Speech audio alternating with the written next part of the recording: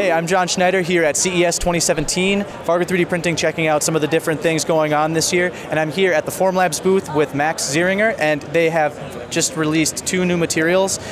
So Max, why don't you tell us about the new materials that have been announced? Yeah, sure. Nice to meet you. We have 2 new materials. One is our new updated gray resin. It is more opaque, has a matte finish, barely can't see layer lines anymore.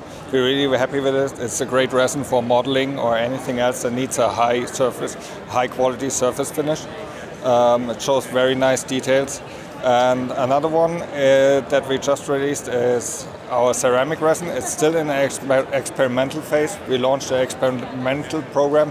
It's called Formlabs, and it's a very nice resin. It has 60% filler loading, and it gives very nice solid parts that can be fired or sintered in a kiln afterwards, and then upon firing give you pure ceramic parts. So we're really happy with those.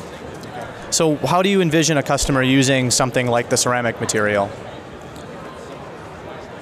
It's really a tricky question. There's a lot of possibilities. We have a few examples here. We have cups. There's definitely a lot of varieties or possibilities in the art section. Cups, everything design related, jewelry, but it's also, you can use it for machinable parts. You can, in the unfired state, you can really use it for parts that give you a certain robustness. So in every engineering here right now, I have a rocket nozzle in my hand that we tested that works really nicely. Yeah, it's really unlimited possibilities with this resin, and we're curious to see what our customers try to do with it and accomplish with it. We have a few examples here, but I think there's way more that people can do with it. So what are so you say it's got a 60% loading right now, so what sort of, do you have any shrinkage percentages or anything that's consistent yet? Upon firing, the shrinkage is between 18 and 20%, depending on the volume and the shape of the model. Okay, and once it's been fired, temperature resistance, I'm guessing similar to any other sort of ceramic? Similar to any other sort of ceramic. You fire it at temperatures up to 1200 degrees C, so everything to that will work as well. Very cool.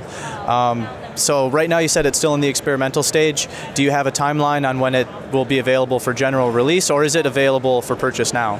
It is not available for purchase now. People who are interested in experimenting with it or learning more about it should go to our homepage, to the materials section. There's a lot more information about the material, the mechanical properties, the firing cycle, so on, and how we will distribute it. So I would refer the people who are really interested in it to our homepage and check out where this resin is going. So then I'm guessing price point also to be determined? There's no price point yet. Yeah. Okay. All right. Well, anything else that you can think of for any of the other materials aside from the ceramic and then the new gray resin? Any other new ones that are kind of cool to work with? I think what we have released a while ago, or in fall 2016, was our high temp resin. It's a clear resin that is temperature resistant up to 289 degrees Celsius. It's very great for thermoforming applications, or to test molds for injection molding. We have a little blog post about a handheld or desktop injection molder that you can use it for. It's actually a design for enclosure for a USB stick. Okay. Another one in our engineering resin line is a durable resin. It has properties similar to polypropylene. It has a very smooth surface.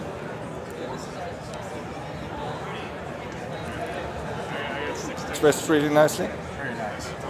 So how does the durable compare to something like the tough resin, or what are the key differences between those two? The durable has a lower friction on the surface, or lower surface friction. It's super useful for snap fit applications and for ball joints. If you hear that, nice plastic click. And well, our tough is more impact resistant and a bit stiffer. So then, I guess right before we jump into talking to JJ about the new gray, so the new gray is, it's your highest resolution or finest detail resin at this point? It's it's up there. We have a few that have really high detail, really high resolution, like on our dental resins. But among our standard resins, clear, black, white, and gray, it's the top performer. Yeah. All right, well, Max, thanks. You answered a lot of my questions, and I hope you have a good rest of CES 2017. Same to you. Right, thanks. Thank you. All right, so doing the sound for the Formlabs interview with Max Zieringer. I'm going to apologize if I do end up butchering that a little bit. All right.